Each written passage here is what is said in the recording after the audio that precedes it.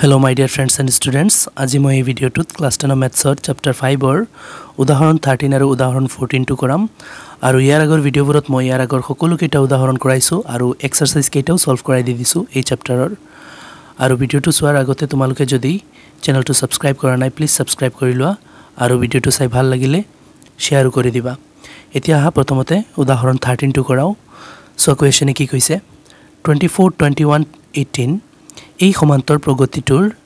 কিমানটা পদ ললে হিহতৰ যোগফল 78 হ'ব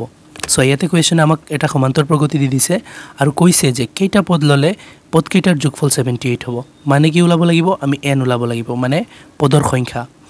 সংখ্যা সদায় আমি n এৰে লিখো তেনলে সোৱা ইয়াতে আমাক উলাবলৈ কৈছে n আৰু দিয়া আছে যোগফল sn 78 দিয়া আছে মানে কিমানটা পদৰ যোগফল আমি না জানো এতে n এর ভ্যালু উলাবলৈ হলে ইয়াতে sn দেখি আছো sn এর সূত্র লগাম আৰু যেটো ফিল কৰতে আমাৰ a আৰু d এৰ প্ৰয়োজন হ'ব তেনলে a হৈছে কি এই সমান্তৰ প্ৰগতিৰ প্ৰথম পদ 24 আৰু d কিমান d সোৱা আগৰটোৰ পৰা পিছৰটো মাইনাস কৰি দিলে হৈ যায় মানে a টোৰ পৰা a1 মাইনাস কৰি দিলে হৈ যাব a2 minus a1 so a2 কিমান 21 minus a1 হৈছে কিমান 24 এতে মাইনাসৰ সংখ্যা বেছি আনসাৰ মাইনাসৰ হ'ব 24 ৰ পৰা 21 গলে থাকিব 3 এতে সোৱা sn ৰ সূত্ৰটোত আমি ভ্যালুখিনি বহুৱাও sn ৰ সূত্ৰ সোৱা কি আছিল n/2 into twice a plus n minus 1 into d সোৱা sn ৰ আৰু এটা সূত্ৰ আছে l থকা হেতু আমি লাস্ট পদ থাকিলে l ৰ ঠাইটো ফিল কৰি প্লাই সেই সূত্ৰ আমি ব্যৱহাৰ কৰো তো লাস্ট পদ নাই গতিকে আমি এটো ব্যৱহাৰ কৰি আছো So sn দিয়া আছে 78 sn অর ঠাইত 78 so n নাই গতিকে n অর ঠাইত n divided by 2 into twice 2 into a আমি উলাই লৈছিলো 24 plus n নাই n minus 1 জেনেকো আছে তেনেকো d কিমান উলাইছে minusৰ 3 এতিয়া সো দুইটো হৰণ হৈ আছে এই যেটো আহিলে পূৰণ হ'ব 78 ৰ লগত আহি প্লাই পূৰণ হৈ যাব 78 into 2 হৈ যাব আৰু সেই সেটো থাকিলে ইয়াতে এতিয়া n আৰু ব্ৰেকেটৰ ভিতৰত 224 কোন কিমান হ'ব 48 plus এই -3 টু হিয়তৰ লগত পূৰণ হৈ আছে তেনলে পূৰণ কৰি দিও মাইনাসে প্লাসে এটো মাইনাস হৈ যাব আৰু 3 into n 3n মাইনাসে এটো প্লাস হৈ যাব 3 এগুণ 3 হৈ যাব এতিয়া ছাত্ৰ-ছাত্ৰীসকল 78 into 2 ইয়াতে পূৰণ কৰিছো 156 হৈছে 156 ইকুৱেল আৰু ইয়াতে n আছে n ৰাখো 48 ৰ পৰা 3 সো 48 plus 3 আছে তেনলে ইয়াতে হৈ যাব 51 আৰু -3n আছে ৰাখি দিছো এই দুটা মিলাই দিছো ইয়াতে লিখিছো এতে n টু ইয়তৰ লগত পূৰণ হৈ আছে এইটো লাইনত মই পূৰণ কৰি দিও 156 জেনেকো আছে ৰাখিলো n into 51 n হৈ গৈছে আৰু প্লাসে মাইনাসে মাইনাস হৈ গৈছে n আৰু 3n মিলি প্ৰায় 3n স্কয়াৰ হৈ গৈছে এতে সময় এটা কাম কৰো এই সংখ্যাবোৰ মই ভ্যালুবোৰ এই সাইডত লৈ আহু আৰু খজাই লৈ যাও সো সবতকে পাৱাৰ এইটোৰ বেছি এইটো সবতকে সম্মুখত বহু আমাৰ মাইনাসৰ বস্তু এই সাইডত আহিলে প্লাসৰ হৈ যাব 3n স্কয়াৰ তাৰ পিছতে এইটো হ'ব ধ্ৰুবক পদ সবৰ লাষ্টত লিখিম এইটো প্লাসৰ আছে এই সাইডত আহিলে -51 n হৈ যাব আৰু তাৰ লাষ্টত ধ্ৰুবক পদ লিখি আছো প্লাসৰ 156 আৰু ইকুৱেলৰ হিচাপত এতিয়া একো নাই 0 সব আহি গল নহয় দুইটা আহিছে দুইটাৰ সাইন উল্টি গৈছে আৰু সোৱা এইটো সেম সাইডত আছে গতিকে তেতিয়াও প্লাসৰ 156 আছিল এতিয়াও প্লাসৰ 156 আছে এতিয়া সোৱা এইটো এটা দ্বিঘাত সমীকৰণ হৈ গৈছে তে মই দেখি আছো তিনিটা তিনি কমন আছে তেতিয়া তিনিটো কমন লৈ লও ইয়াতে থাকিব n স্কয়াৰ মাইনাস সো 3 51 কেইবাৰ যাব 3 পাছত একবাৰ আৰু থাকিল 3 গুণ 3 থাকিল 2 2 আৰু 1 21 21ত 7 বাৰ 3 7 গুণ 21 মানে 51 ৰ পৰা 3 কমন লোৱাত 17 থাকিছে আকৌ 3 দিয়ে 17ক পূৰণ দি দিলে 51 হৈ যাব আৰু লগত n থাকিলে প্লাস 3 15ত 5 বাৰ আৰু 6ত 2 বাৰ মানে ইয়াৰ পৰা 3 উলোৱাত এটো থাকিল আকৌ 3 দি পূৰণ দিলে হেটো হৈ যাব ইকুৱেল 0 এতে কমন লোৱাৰ কাৰণ হৈছে এটো ছুটি কৰাৰ মানে এটো সহজ কৰাৰ এতিয়া আমি এটো ক্যালকুলেট কৰতে সুবিধা হ'ব এতিয়া 3 টো ইয়াতে পূৰণ হৈ আছে হিসাবত গলে 0 ৰ লগত হৰণ হ'ব আৰু 0 ৰ লগত কোনো বস্তু হৰণ হলে আমি জানো 0ই হয় গতিকে আৰু নিলিখো এটো মনে মনে ধৰি লোৱা 3 0 ৰ লগত হৰণ কৰি প্লাই 0 হৈ গৈছে এতিয়া এই সাইডত বাছিল কি n square minus 17n plus 52 equal 0 এই 3 টো গৈ প্লাই 0 ৰ লগত হৰণ হৈ 0ই হৈ গৈছে এতিয়া এটো আমি মধ্যপদ বিশ্লেষণ পদ্ধতিত ভাঙি প্লাই কৰি দিম এতিয়া মধ্যপদ বিশ্লেষণ পদ্ধতিটো কেনেকুৱা আছিল প্ৰথম আৰু লাষ্টৰটো হেল্প কৰিব মিডিলৰটো ভাঙাত কেনেকৈ হেল্প কৰিব সিহঁত দুইটা পূৰণ হয় এইটো প্লাছ প্লাছ হৈ যাব আৰু n স্কয়াৰ আৰু 52 পূৰণ কৰিলে 52 n স্কয়াৰ হৈ যাব এতিয়া চোৱা আমি এই প্লাছ 52 n স্কয়াৰক এনেদৰে ভাঙিব লাগিব যাতে পূৰণ কৰিলে আকৌ প্লাছ 52 n স্কয়াৰ আহে আৰু টোটাল কৰিলে -70 n আহে কাৰণ আমি মধ্যপদটোহে ভাঙিম আৰু এইটো হেল্প কৰি আছে তেনেহলে 52 ক প্ৰথমতে ভাঙি লও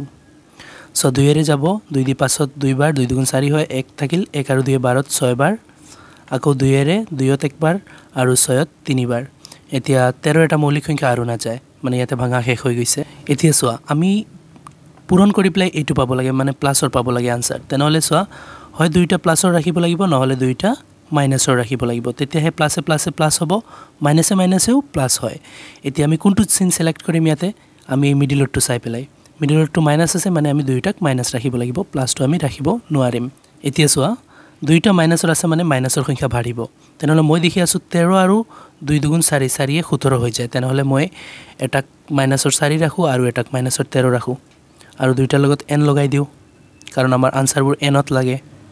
তেনেহলে চোৱা হৈ গৈছে আমাৰ মাইনাছে প্লাছ 4 13 গুণ 52 আৰু n স্কয়াৰ আৰু ইফালে চোৱা মাইনাছৰ 4টা n মাইনাছৰ 13টা n মিলি প্লাই মাইনাছৰ 17টা n মানে এইটোক আমি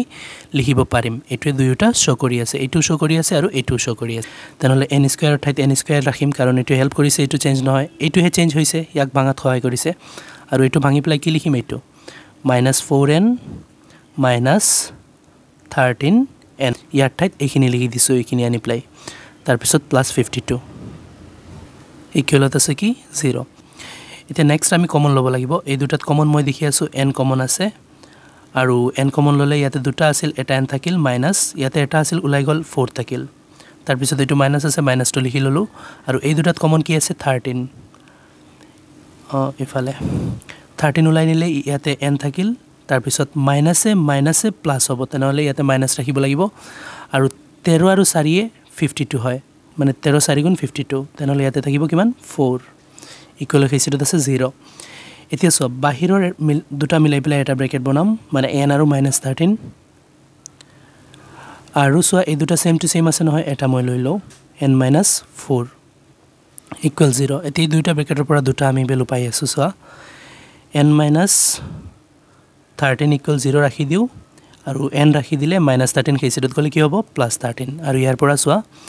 n - 4 ইকুৱেল 0 লিখি লিলো আৰু n ৰাখি দিলো -4 হেচিটোত গলে +4 হৈ গল এতিয়া সোয়া n ৰ ভ্যালু কি ওলাইছে 13 আৰু 4 n হৈছে কি সিৰিয়াল নাম্বাৰ কোনো এটা বস্তুৰ গণনা কৰাত n ব্যৱহাৰ কৰা হয় আমাৰ এই সমান্তৰ প্ৰগতিৰ ক্ষেত্ৰত আৰু n সোয়া কেতিয়াও ভগ্নাংশ আৰু মাইনাছত হ'ব নোৱাৰে আৰু ডাইৰেক্ট এটা সংখ্যা হয় দুনিয়া এটা স্বাভাৱিক সংখ্যা হয় তেনেহলে 13 এটা দুনিয়া স্বাভাৱিক সংখ্যা 4 এটা দুনিয়া স্বাভাৱিক সংখ্যা গতিকে n ৰ ভ্যালু দুইটা গ্ৰহণযোগ্য গতিকে আমি ক'ব পাৰিম যে এই ওপৰত যেটো সমান্তৰ প্ৰগতি দিয়া আছে এইটোৰ 13টা পদৰ যোগফল বা 4টা পদৰ যোগফল হ'ব 78 কোৱেশ্চন আমাক খুদিছিল নহয় কিমানটা পদৰ যোগফল 78 আমি কম যে 13টা বা 4টা পদৰ যোগফল 78 কাৰণ n ৰ ভ্যালু দুইটা আমি ল'ব পাৰিম সো এতিয়াতে লিখি দিছো এতেকে 24 21 18 যেটো সমান্তৰ প্ৰগতি আমাক কোৱেশ্চনত দি দিছিল এই সমান্তৰ প্ৰগতিটোৰ 13টা বা 4টা পদৰ যোগফল হ'ব 78 এতিয়া সো ইয়াতে উদাহৰণ 13 টো সমাপ্ত হৈছে এতিয়া হা উদাহৰণ 14 টো কৰো এতিয়া সো ছাত্ৰছাত্ৰীসকল উদাহৰণ 14 সো কোৱেশ্চনে কি কৈছে যোগফল নিৰ্ণয় কৰা আৰু এই দুইটা পাৰ্টৰ যোগফল নিৰ্ণয় কৰিবলৈ কৈছে দুইটা পাৰ্ট কৰাম সো এটা এটাকে প্ৰথম পাৰ্টটো সো ইয়াতে আমাক কোৱেশ্চনে কৈছে যে প্ৰথম 1000টা ধনাত্মক অখণ্ড সংখ্যাৰ যোগফল ওলাব লাগে তেনেহলে সো প্ৰথম 1000টা ধনাত্মক অখণ্ড সংখ্যা কি হ'ব পাৰে সো 1 ৰ পৰা ষ্টাৰ্ট হ'ব 1 2 3 4 এনেকুৱা গৈ থাকিব আৰু 1000টা ধনাত্মক অখণ্ড সংখ্যা লাষ্টটো কি হ'ব 1000ই হ'ব এনেকুৱা এক বাঢ়ি গৈ থাকিলে লাষ্টটো 1000 হ'ব মানে এই সমান্তৰ প্ৰগতিটোৰ যোগফল ওলাই দিলে আমি প্ৰথম 1000টা ধনাত্মক অখণ্ড সংখ্যাৰ যোগফল ওলাই দিয়া হ'ব সো ধনাত্মক কৈছে মানে পজিটিভ হ'ব লাগিব সংখ্যা কিটা তো পজিটিভ লৈছো আৰু প্ৰথম 1000টা লৈছো এতিয়া সোয়া ইয়াৰ যোগফল ওলাওতে আমাৰ a লাগিব a হৈছে প্ৰথম পদ যেটো 1 d লাগিব d হৈছে ইয়াতে এক বাঢ়ি গৈ আছে গতিকে ডিফাৰেন্স হৈছে 1 আৰু আমি প্ৰথম 1000টা পদৰ যোগফল মানে s 1000 ওলাব লাগিব এতিয়া সোয়া s 1000 সোয়া লাষ্টৰ পদ দিয়া আছে লাষ্টৰ পদটো হৈছে 1000 গতিকে আমি লাষ্ট পদ থকা যোগফলৰ যেটো সূত্ৰ আছে সেইটো ব্যৱহাৰ কৰিম সেই কাৰণে মই l ইকুৱেল লিখি দি আছো 1000 লাষ্টৰ পদটো তেনেহলে sn ৰ লাষ্টৰ পদটো সূত্ৰ হৈছে কি n/2 into a plus l যত d ব্যৱহাৰ হোৱা নাই আচ্ছা এতিয়া সোৱা sn ৰ ঠাইত কিমান লিখিম আমি 1000 কাৰণ 1000 টা পদৰ যোগফল লাগে n ৰ ঠাইত কিমান সোৱা n ৰ ঠাইত আমি 1000 লিখিছো গতিকে ইয়াতো n ৰ ঠাইত 1000 মানে n ইকুৱেল 1000 ইয়াতে এবাৰ লিখি থৈ দিও n ইকুৱেল 1000 এতিয়া ইয়াতো n ৰ ঠাইত মই 1000 লিখিব লাগিব divided by 2 into a plus l a2 1 plus l কিমান 1000 যেটো লাষ্ট পদটো এতিয়া 2 দি 1000 ক কাটিলে কিমান বাৰ যাব 500 বাৰ এতিয়া সোৱা s1000 আমি উলাব লাগে s1000 লিখি দিলু ইকুৱেল এইটো 5000 হৈ গৈছে 500 হ'ব লাগে 2 1000 ত 500 বাৰ মানে আধা আধি হৈ গৈছে ইয়াতে থাকিল 500 আৰু ইয়াতে 1000 আৰু 1 যোগ কৰিলে 1001 হৈ যাব এতিয়া 1001 আৰু 500 পূৰণ কৰিলে যিমান হ'ব 1000 টা প্ৰথম ধনাত্মক অখণ্ড সংখ্যাৰ যোগফল হৈ যাব সব 500 ইয়াতে পূৰণ কৰি আছো মই 1001 পূৰণ 500 পূৰণ ফল কিমান হৈছে 500 মানে কিমান হল একক দশক শতক হাজাৰ অযুত লাখ 5,500,000 হৈছে সো লিখি দিছো প্ৰথম 1000 টা ধনাত্মক অখণ্ড সংখ্যাৰ যোগফল 5,500,000 এতিয়া সো ইয়াতে ফাৰ্স্ট পাৰ্টটো সমাপ্ত হৈছে এতিয়া সেকেন্ড পাৰ্ট সো ইয়াতে দিয়া আছে প্ৰথম n টা ধনাত্মক অখণ্ড সংখ্যাৰ মানে কোৱেশ্চনে কৈছে আমাক যে প্ৰথম n টা ধনাত্মক অখণ্ড সংখ্যাৰ যোগফল উলাব লাগে তেনেহলে এতিয়া এইটো উলাও সোৱা এতিয়া সো ছাত্ৰ-ছাত্ৰীসকল প্ৰথম n টা ধনাত্মক অখণ্ড সংখ্যা কি হ'ব পাৰে সোৱা স্টাৰ্ট 1 ৰ পৰা হয় যেতিয়া 1 ৰ পৰা 2 3 এনেকুৱা বাঢ়ি বাঢ়ি গৈ থাকিব এতিয়া n লৈকে কৈছে আমাক তেনেহলে n আমি নাজানো গতিকে n ৰ ঠাইত n দি মানে এনেকুৱা বাঢ়ি বাঢ়ি যাব n লৈকে আমাৰ যোগফল লাগে তেনেহলে আমি নাজানো গতিকে n দি দিছো এতিয়া সোৱা আমি যোগফল উলাউতে কি লাগিব সোৱা লাষ্টৰ পদটো n l লাগিব l থকা যোগফলৰ সূত্ৰটো আমি ব্যৱহাৰ কৰি দিম ইয়াতে l হৈছে কিমান n আৰু লাগিব a হৈছে কিমান 1 আৰু সোৱা l থকা সূত্ৰটো d ব্যৱহাৰ নহয় গতিকে আমি d টো ইয়াতে নুলাও তেনেহলে সোৱা যোগফলটো উলাই আছো sn মানে n তম পদলৈকে আমাৰ যোগফল লাগে গতিকে sn লিখি লৈছো n/2 into a plus l এতিয়া সোৱা sn ইকুৱেল n ৰ ভ্যালু নাজানো গতিকে n/2 into a plus l a কিমান 1 প্লাস l কিমান l হৈছে n এতিয়া সোৱা এটো কেনেকুৱা হৈছে sn ইকুৱেল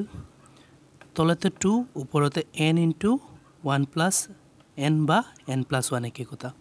n তম পদৰ যোগফল উলাইছে n ইনটু 1 প্লাস n/2 কেতিয়াবা তোমালোকে আনসাৰত দেখিবা উদাহৰণত দিয়া আছে solution to n into n plus 1 1 plus n আৰু n প্লাস 1 একে কথা